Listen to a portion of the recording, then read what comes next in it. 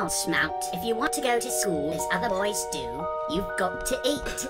As the doctors said, no meal, no heal. So make an effort, please. Move over. I cook what you mean pie. You'll see, you'll love it. And as usual, don't fidget. Keep yourself warm and quiet in your bed. Yes, Nanny.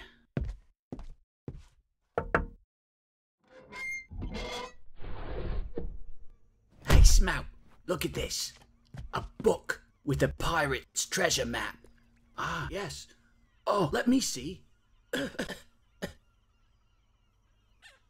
Where did you get it? Well, come on. Can you rate it? It seems great. Shh. Wait. Oh, it's fine. The story so far. Miles away from our shores, in the middle of a lost continent, Peter found Blackbeard in a dirty tavern. An infamous spot where all the freeloading bandits used to take shelter.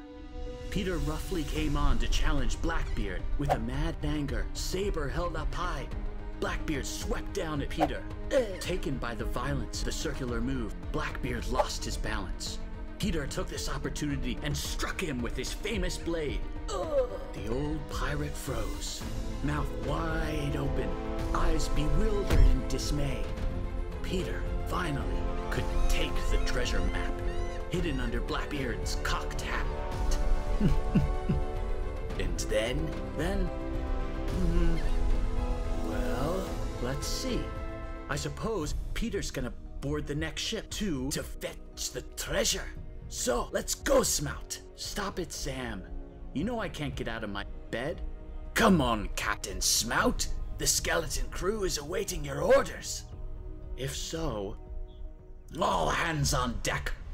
Boatswain Sam, take the tiller.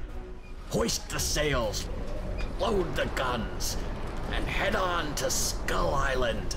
Aye, aye, Captain Smout. We must get this treasure. Aye, sir. Hold on a second. We could have said, the French Navy was chasing us to keep us away from the treasure. Yeah, these blasted frogs could have wanted to lock us up. Lock us in the Monkey Island penal colony to be judged and hung high.